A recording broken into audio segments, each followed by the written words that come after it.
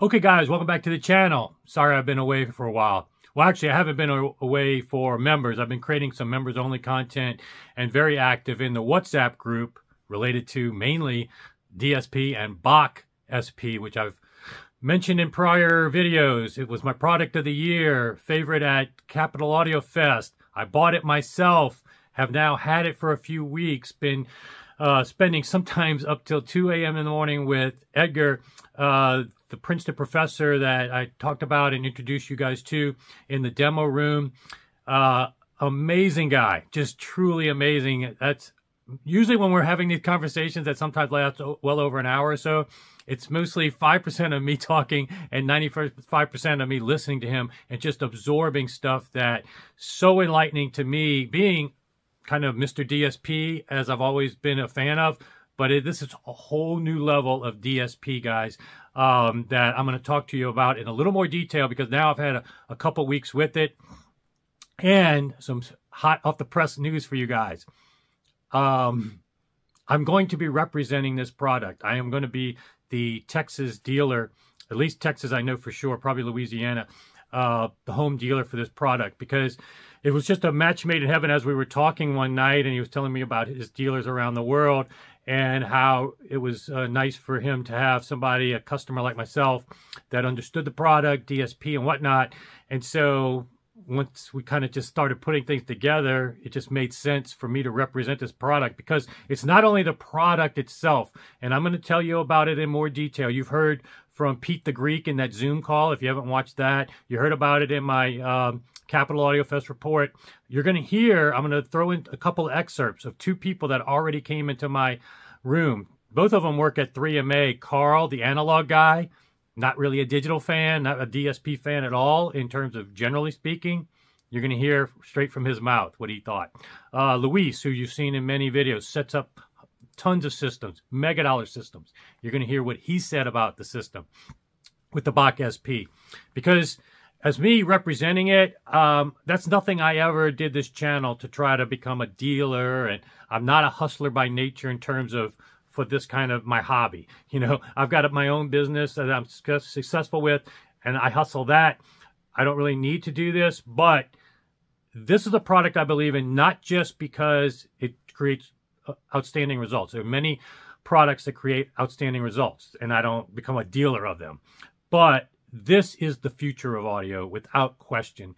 This is a paradigm-shifting product, and it's going to be something that almost 95% of people embrace, and especially non-audiophiles. As you heard with Pete the Greek, his wife now wants to listen to his system when he's not around. His kids are listening to 3 and 4 in the morning. I've been listening to 4 and even 4:30 in the morning, just learning, listening, and so many things to tell you about with this product other than what I've talked about, and most people talk about the spatial aspects and the almost uncanny realism and 3D aspects. It's more than that of the product. In fact, the binaural mics that give you in-ear results that are flat down to 20 hertz are extremely valuable. You can even see some measurements here, impulse response that you could take. Getting results in your ear for what your system and room is doing is so valuable because then you can take them out of your ear and measure what a normal mic would measure. And you realize the ear canal effect, the shape of your ears, so many things, and then head shadow effect. So many things are a lot different than what a typical mic captures. And so this is next level just on that front. Also, this is a binaural recorder. I was recording me snapping my fingers in my ears and then replaying it on my system and hearing it appear right next to my ears. That's how uncanny, that's how realistic. And it's not just with gimmicky tracks, although binaural tracks are going to be very impressive on this. And Edgar, the Princeton professor, he's actually on the credits for many David Chesky recordings now because David Chesky has embraced this. Speaking of other people that have embraced this, Elon Musk, it's going to be in a Tesla. It's a paradigm-shifting product that, like I said, it's almost going to have universal acclaim. I'm going to give you a couple of third-party initial feedback, but I'm going to have plenty of videos on this because it's so much more involved in terms of not complex to use, but it's so paradigm shifting. I need to break this up into different videos to walk you through all the things I've learned and, more importantly, what's to come. In a lot of respects, I told Edgar this. This is almost like investing in Amazon.com when they were just selling books and putting out of business Borders and all these other traditional brick and mortar bookstores. You knew they were best at doing that back then, but you could also see the potential. And the things that Edgar and them are working on at the Princeton, I'm going to be visiting him in March and going to see his lab and research facility and see behind the scenes. It is just freaky, some of the things that they're working on. But this is the basis of it. The demand is skyrocketed. Everybody that gets in front of it has wanted it. And again, if you're interested in it, contact me, because I'm going to offer some value-added services in addition to the Bacch-SP. We're working on that, the specifics with Edgar and, you know, kind of whatever we're going to do here. And now I also may work with the guys at 3MA for a brick and mortar presence as well. But a lot of those things are going to be worked out down the road. But again, if you're interested in this, want to do a home demo, just contact me. You'll get to be able to do exactly what I'm going to show you real quick. I'll break into this video real quick and let you hear straight from Karl and Luis. All right, guys, we're back here with the Bach, my playlist, and I got my first visitor here. You'll recognize Karl from 3MA, and we've only done about 2 or 3 songs, some not even the gimmicky stuff yet. Well, one of them, but what did you think, Karl? It's stunning. Yeah, it's a must-have. Okay. You're gonna. And you're an analog guy, right? Yeah. I'm a turntable guy. So. Okay, this is all DSP, FYI. Okay. Oh, I know. So it's a must-have, isn't it? Yeah. Oh, it's a must-have. Okay. It's so stunning. It's so cool. I mean, you're so immersed in the music. There's no competition for this kind of sound, no matter what budget you have. No, I've heard some pretty expensive systems, and I mean, the sweet spot is the sweet spot, but this is the ultimate sweet spot.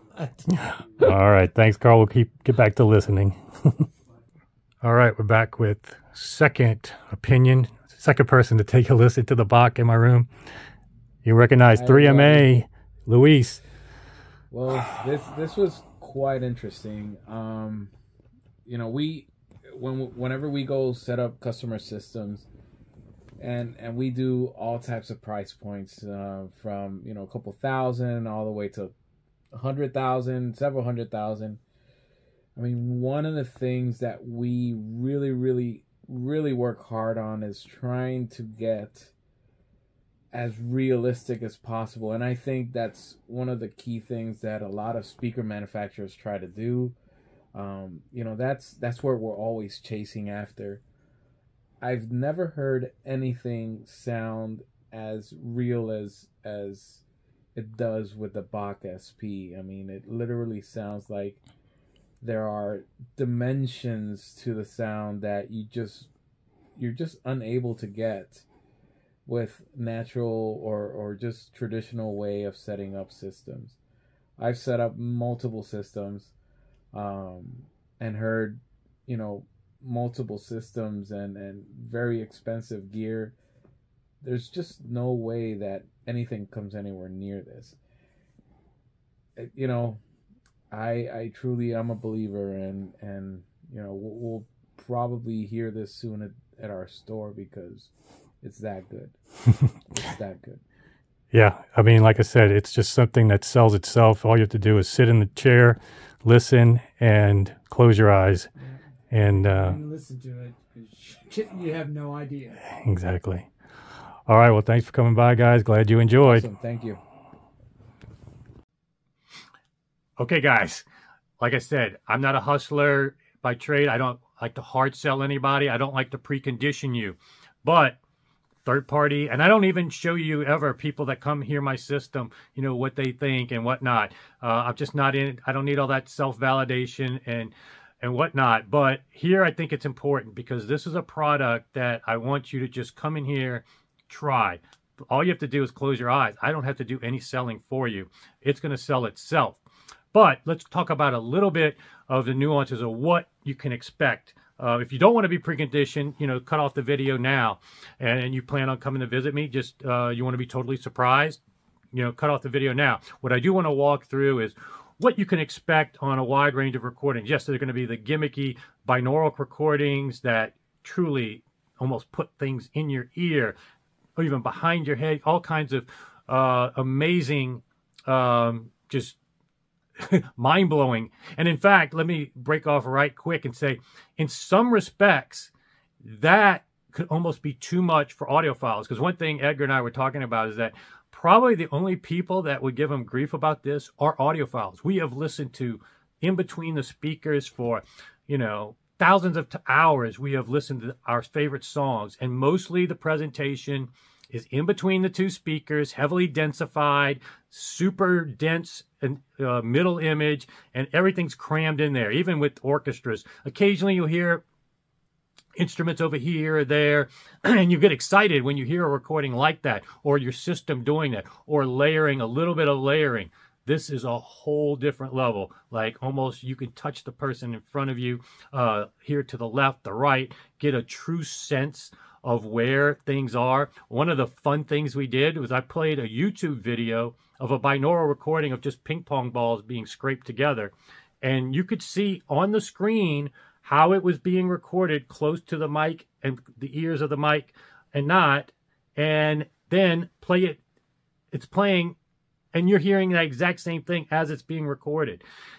Truly accurate when you have the visual of it being recorded live, and now you can hear it in your ear. Truly spectacular. But outside of those binaural recordings, what can you expect? Well, it's going to be a hodgepodge because this is not adding anything to the signal. This is not a gimmick in terms of adding, processing, and creating phantom images. What it's really doing is getting rid of that phantom, heavily densified center image that we're so used to hearing, and actually giving you more of what's in the recording about the venue information, the amount of details that you've always missed and thought you heard. No, this is a whole nother level of, because I think you heard it in the tour of the Magico facility. Elad said that you could only get time alignment with DSP at the listening position. And that's kind of one of the side benefits of this, getting rid of comb filtering, all kinds of, it's all done in the time domain. Frequency response is not affected at all. You can play a mono signal through this, doesn't change anything. And you can sit off axis and not have any tonality problems. So you may not get the same, you know, this does, see, it's tracking my, it's got a video camera that tracks your head position. And literally, you move just a little bit, it recalculates every little move you make to keep that same interaural crosstalk. And so at the basic level, if you haven't watched my previous videos, what this is doing, like I said, it's not adding anything, but what it's doing is preventing, canceling out what your left ear is hearing from the right speaker and what your right ear is hearing from the left speaker in your room. Because those are two things that corrupt true stereo imaging. And it corrupts a lot of what's on the recording that you're not hearing. And it's just amazing where you might have just heard a drum where you thought it was a heavily densified drum in the middle.